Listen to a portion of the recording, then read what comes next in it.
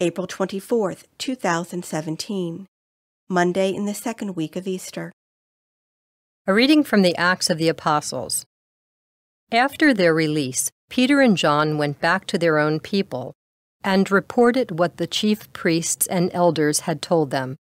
And when they heard it, they raised their voices to God with one accord and said, "Sovereign Lord, maker of heaven and earth, and the sea and all that is in them, you said by the Holy Spirit through the mouth of our father David, your servant, why did the Gentiles rage and the peoples entertain folly?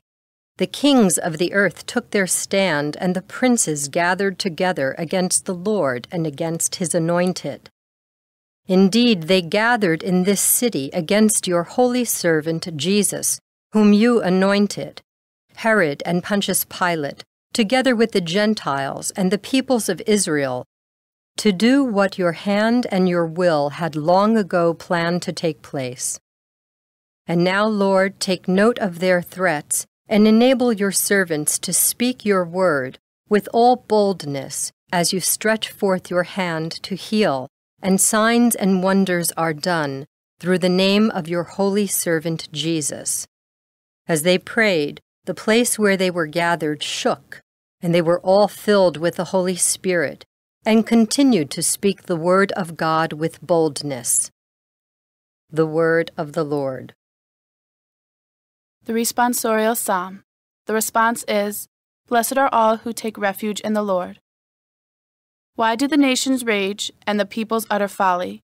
The kings of the earth rise up, and the princes conspire together against the Lord and against his anointed. Let us break their fetters and cast their bonds from us. Blessed are all who take refuge in the Lord. He who is throned in heaven laughs. The Lord derides them. Then in anger he speaks to them. He terrifies them in his wrath. I myself have set up my king on Zion, my holy mountain. I will proclaim the decree of the Lord. Blessed are all who take refuge in the Lord. The Lord said to me, "You are my son. This day I have begotten you.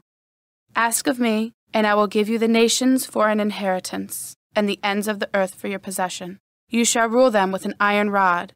You shall shatter them like an earthen dish. Blessed are all who take refuge in the Lord." A reading from the Holy Gospel according to John. There was a Pharisee named Nicodemus, a ruler of the Jews. He came to Jesus at night and said to him, "Rabbi, we know that you are a teacher who has come from God. For no one can do these signs that you are doing unless God is with him." Jesus answered and said to him, "Amen, amen, I say to you, unless one is born from above, he cannot see the kingdom of God." Nicodemus said to him, "How can a man once grown old be born again? Surely he cannot re-enter his mother's womb and be born again, can he?" Jesus answered, "Amen, amen, I say to you, unless one is born of water and spirit, he cannot enter the kingdom of God. What is born of flesh is flesh, and what is born of spirit is spirit. Do not be amazed that I told you, you must be born from above. The wind blows where it wills, and you can hear the sound it makes, but you do not know where it comes from or where it goes. So it is with everyone who is born of the Spirit." The Gospel of the Lord.